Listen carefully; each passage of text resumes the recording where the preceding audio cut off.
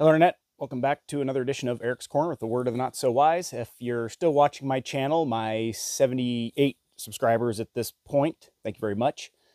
Please share, so spread the word of whatever's on my mind today. Today, I'm going to talk about the what I feel is like going to be the first classic meme of the year. You know, every year there's around August or September, somebody puts out that calendar, the popular meme. I know this is going to be it, but the dude that attacked the judge, the memes are absolutely fire. Well, serves them right for putting a trampoline in front of the bench and um, all these things. Quite entertaining. Now, I do not condone attacking public officials, law enforcement measures,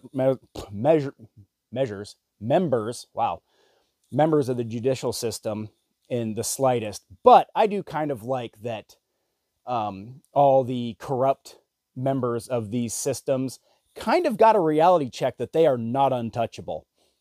I thought it was kind of funny that they had him in front of the next judge. So he went back in front of that judge for whatever he was there for, gave him like 4 years, but he went in front of another judge, and Jesus goddamn Christ, they threw all of the books at him, every last one of them. One of them that struck me as kind of odd. It was like assault of a protected class or protected person.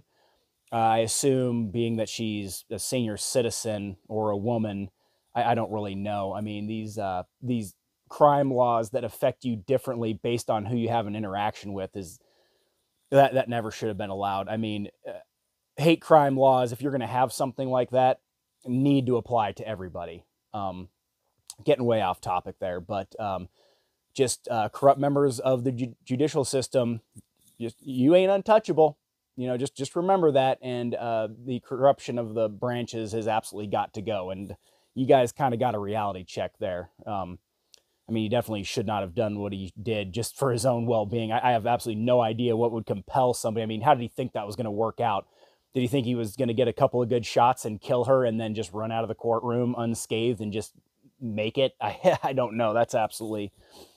I don't know what goes through people's minds, but anyway, that's it for this episode. Thanks for watching. Let me know what you think in the comments, and let me know what you want my 2 cents on.